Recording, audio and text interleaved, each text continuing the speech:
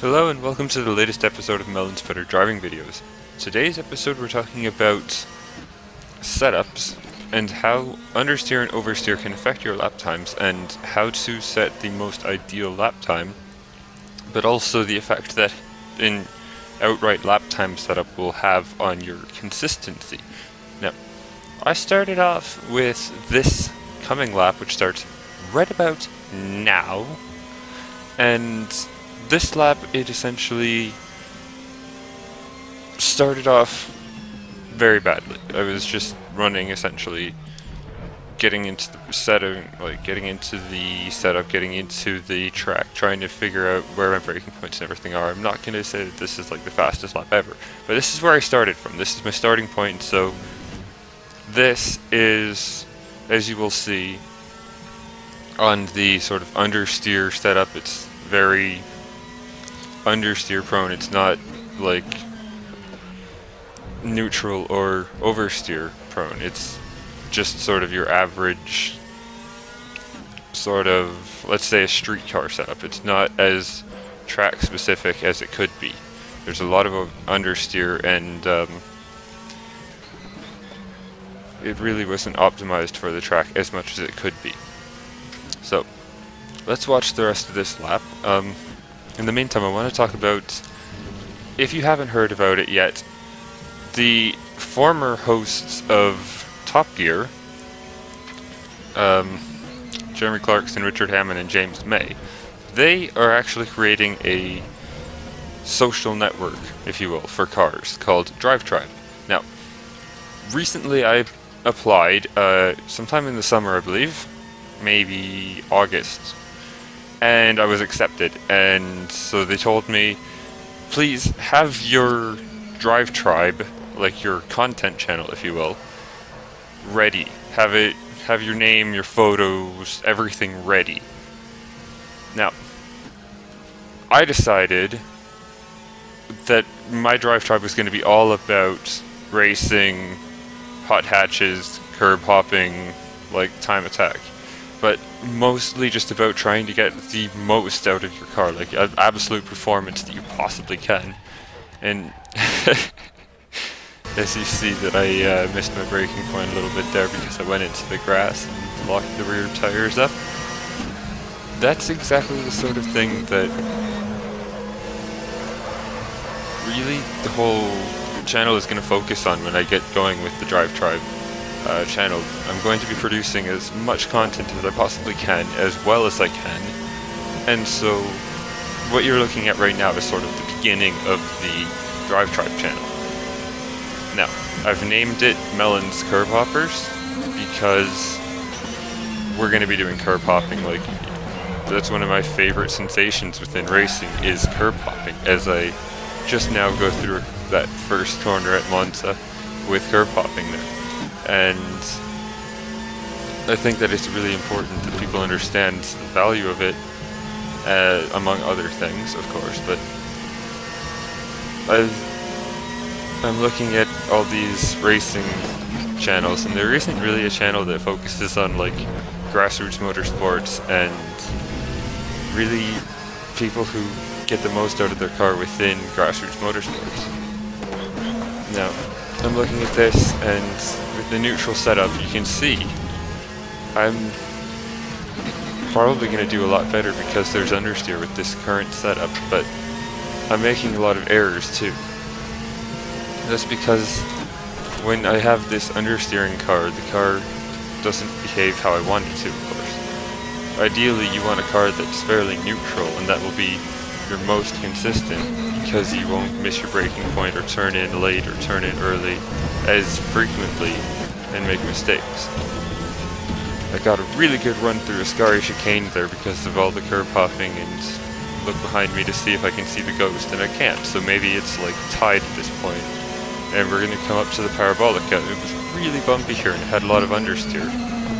So you come through here and you can just hear the front tires screeching as I go through it. I could have gained a lot more time there if I had just had a slightly softer suspension setup, and so I remedied that when I went and changed the setup.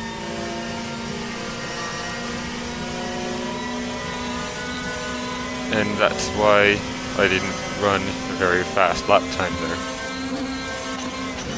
And so, on to the next lap then, and we'll see about if this one turns out any better. Probably doesn't. I think I have to change the setup before I get down into the 153 range.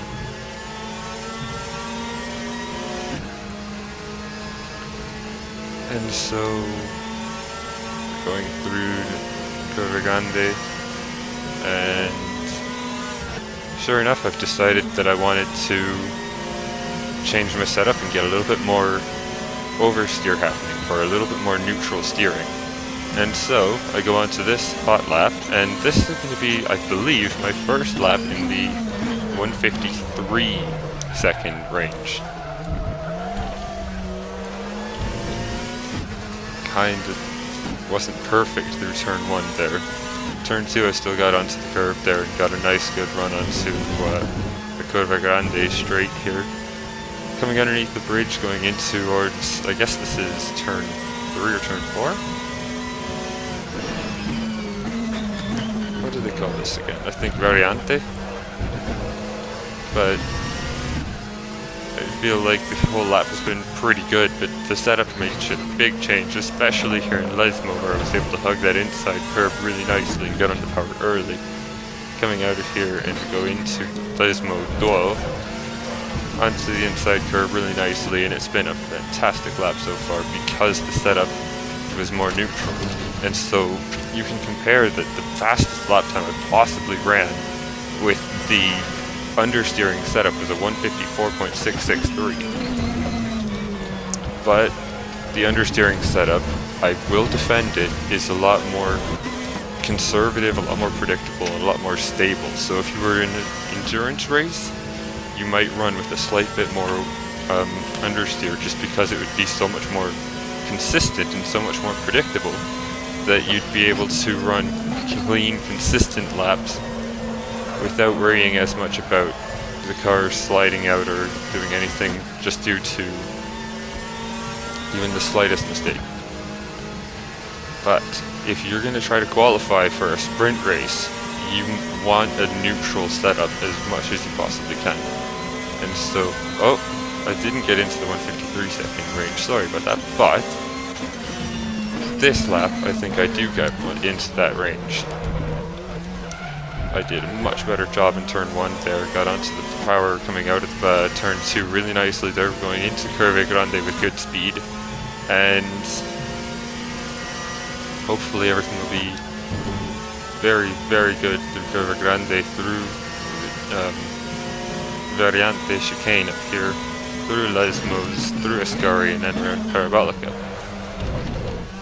But you can just tell how nicely planted this setup is versus the other one that I started with. There's a lot less understeer, it's a lot more neutral, and the car is just so much more well poised for me that I was able to run much more consistent, much quicker, and just better laps because I've gotten used to that setup being slightly more loose, slightly more oversteer prone, if you will.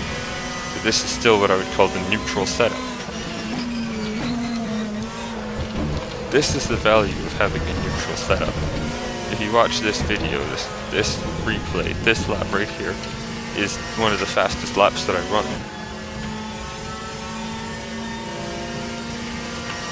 You can just tell it's such a fast lap compared to the other ones.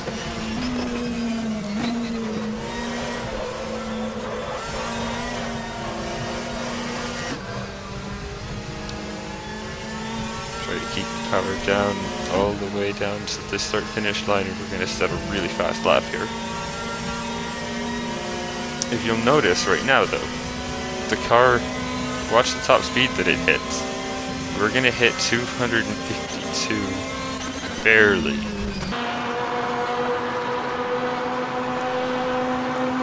And then let's see just what it looks like when you're at the full limit. This is going to be a replay of the last lap from the front wheel view. So this is what the camera mounted to the side of the car would have seen.